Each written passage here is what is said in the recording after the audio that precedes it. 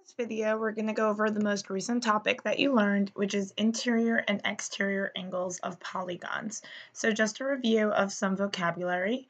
An interior angle is an angle formed by two sides of a polygon with a common vertex. So basically, an interior angle is inside the shape. A convex polygon is a polygon in which all of the diagonals lie in the interior of the polygon. You can also think of it as a polygon who has interior angles that are all less than 180 degrees. A concave polygon is a polygon in which all of the diagonals do not lie in the interior of the polygon. We can also think of it as a polygon that has at least one interior angle that is greater than 180 degrees. In regular speech, we can describe a concave polygon as one that goes in or it gets pushed in at some point, one that doesn't just connect. As you can see here, we have a concave polygon and it kind of is pushed in. It doesn't just connect from piece to piece. So that's another way of thinking of it in just like simple terms. When we have a triangle, we know already from talking about triangles a lot that the sum of the angles in a triangle is 180 degrees. And in your class, when you first started learning about triangles, you probably proved that that fact is true. That anytime you have a triangle, if you take all three interior angles and put them together, it makes 180 degrees. Now, when we have a quadrilateral, a four-sided shape, we can divide a quadrilateral into two triangles using a diagonal. And since each triangle has angles that add up to 180 degrees, and there's two triangles here, 180 and 180 make 360 degrees.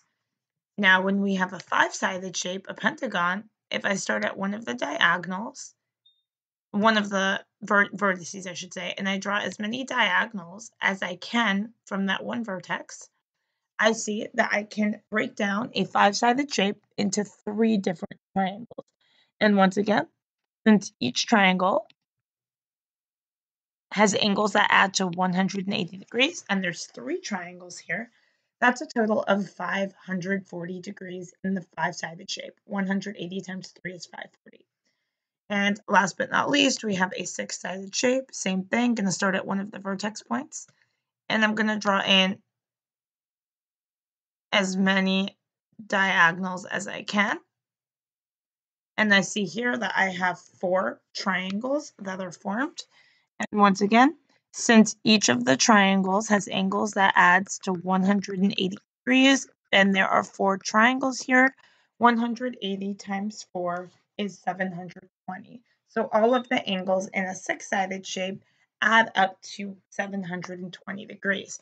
Now notice that as we increase in number of sides, the number of triangles also increases. And the way that we can summarize the number of triangles in each of the shapes is n minus 2.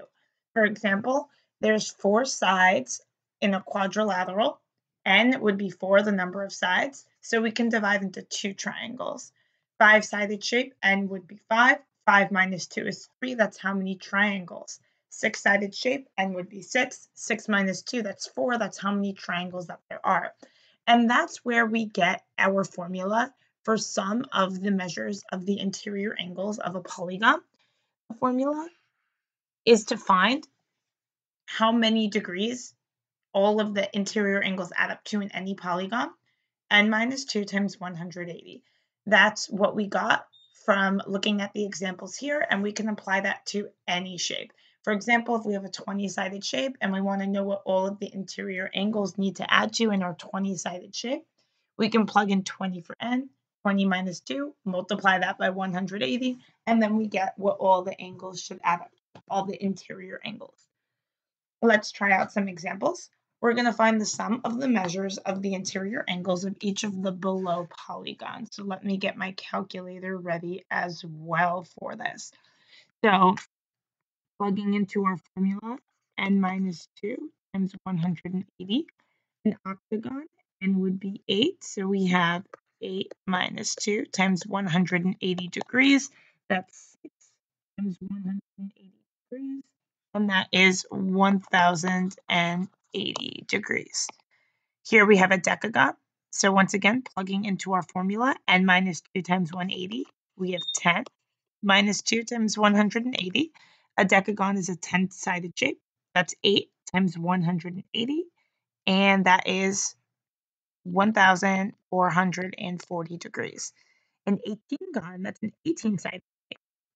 18 minus 2 times 180, that's 16 times 180. And we get that all of the angles in this 18-sided shape should add up to 2,880 degrees. Moving along, they're giving us this time the sum of the interior angles, and we need to figure out how many sides the shape has. So I know that in my formula, n minus 2 times 180, this is to find the sum of all of the interior angles, but this time I know what this is equal to. I know that the sum of all the interior angles is 1,980, and I need to solve for n, for the number of sides. So I'm going to start off by just dividing both sides by 180. So let me do that on my calculator. Divide by 180. And I get that n minus 2 is equal to 11. So n is equal to 13. A 13-sided shape has angles that add up to 1,980.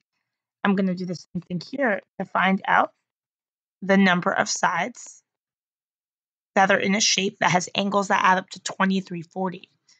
Starting off the same way, I'm going to divide both sides by 180. I have n minus 2 is equal to 5 by 180, 13. So n is equal to 15. A 15-sided shape has angles that add up to 2340. And then finally, one more to go. The sum of the angles is 5,400. Dividing both sides by 180, I have that n minus 2 is equal to, let's see, divide by 180, I get 30. Let me just move this down so you can actually see. So I have n is equal to 32, and there we go.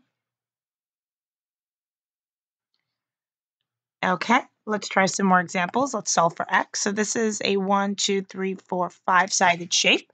So plugging into my formula, n minus 2 times 180. My n is 5. And 5 minus 2 is 3 times 180 is 540 degrees. So all of these angles together should make 540 degrees. Let me make an equation that says that x plus 2x plus 94 plus 120 plus 131 all together should add up to 540 degrees. I super quickly combine my like terms. I have x. Let me add up 94, 120, and 131, and that is 345. Really quickly, let me subtract 345 from both sides and divide by 3. And I get that x is equal to 65. So here we have solved for x. Over here, we have a hexagon, and using our formula, n minus 2 times 180, n is 6. So 4 times 180 is 720. So that's what all of the angles of this hexagon add up to. So I know that all the angles, the 4x, the 128, the 3x, the 117, the 142, and the 2x should all together make 720 degrees. I'm going to quickly combine my like terms, 4x and 3x, that's 7x, and 2x, that's 9x. Now let me combine the numbers. I have 128 plus 117 plus 142, and that is 387. Let me subtract 387 from both sides. So that is 720 minus 387. And then let me divide by 9. And I get the x is equal to 37. It's asking here for the measure of the largest interior angle. So let me plug in and see what the largest would be. So let me do 4 times 37, and I got 148. I know that one has to be the biggest because it's bigger than the ones that we were given so far, and 4 times x has to be bigger than 3 times x or 2 times x. So 148 degrees is the largest interior angle in this hexagon. Now let's talk a little bit about what a regular polygon is. So a regular polygon is both equilateral and equiangular. It has all equal sides and all equal angles. So here we have a triangle, and if it's regular, that means it's equilateral, where all the sides and all the angles are equal. And we know that in an equilateral triangle, all angles should equal 60 degrees. We can also do 180 divided by 3 to figure out that each of these angles is 60 degrees. Here we have a four-sided regular polygon, which would be a square, all equal sides and all equal angles. And if we didn't remember that squares have all 90-degree angles, we could do 360, the total sum of the angles, divided by 4, and we get 90 degrees for each of the angles. In a regular pentagon, all of the sides would once again be equal. And if we wanted to find what each of the angles is, we could do 540 divided by 5, and that gives us 108 for each of the interior angles. And here we have a six-sided shape, a hexagon, and if it's regular, once again, that means all of the sides are equal. Since all of the angles are equal and all of the angles add to 720, we can divide by the number of sides, 6, and we can get that one angle is 120. So each interior angle of this hexagon, if it's regular, would be 120 degrees. So here's a note here at the bottom. Let me just scroll down so you can see it. You can find the measure of a single angle in a regular polygon by finding the sum of its interior angles and dividing that sum by the total number of angles or sides in the polygon. So that's exactly what we did up here to find each angle in the regular polygon. We took the total sum. For example, in the pentagon, the total sum of the angles was 540 degrees. And since we know that all the angles are the same, we divided by 5, which is n, and we got what each angle should equal to. We can try that again in the examples below. We want to find the measurement of one angle of an octagon. So we're going to find the total sum of all of the angles.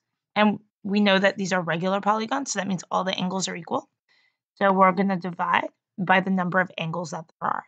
So n here would be 8. So that's 6 times 180 divided by 8. And that is 135 degrees for each of the interior angles. For the nonagon, n is 9. So that's 7 times 180 divided by 9. And we have 140 degrees for each of the angles. And here n is 18. So we have 16 times 180 divided by 18. So we have 160 degrees for each of the angles. We're going to find the measurement of one interior angle of a regular polygon with an interior angle sum of 2,520. So first we have to figure out how many sides and angles this polygon has. So we know that the sum of the interior angles is equal to 2,520.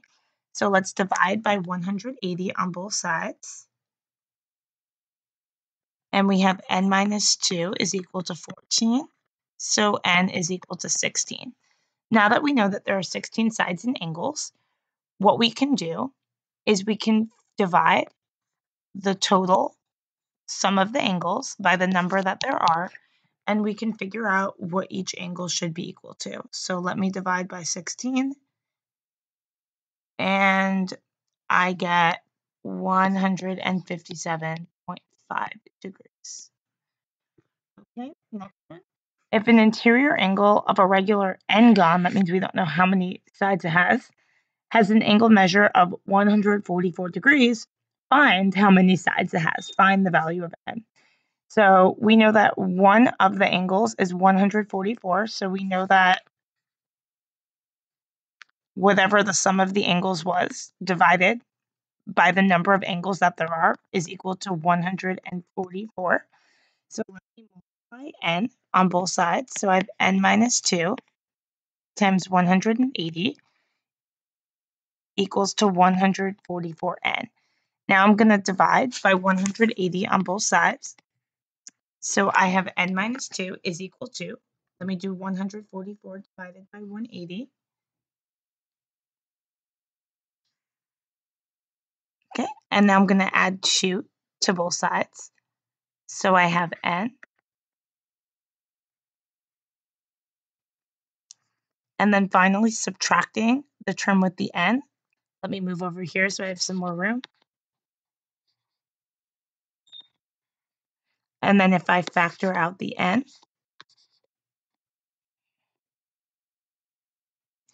the last thing I want to mention before this video is over is that when we have exterior angles of any polygon, no matter what polygon it is, the angles always add to 360 degrees. So as you can see here, no matter how many sides it has, if you take angle 1, 2, 3, 4, and 5, all the outside angles, and you add them together, you always get 360 degrees. We can try a couple of examples. Let's do 2 of them. So this video doesn't go on forever, but all of the exterior angles should add up to 360 degrees.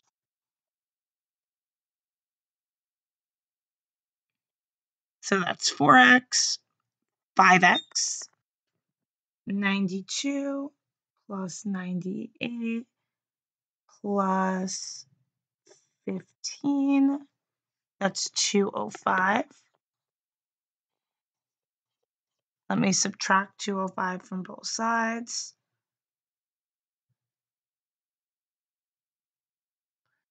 And I have x is equal to 31.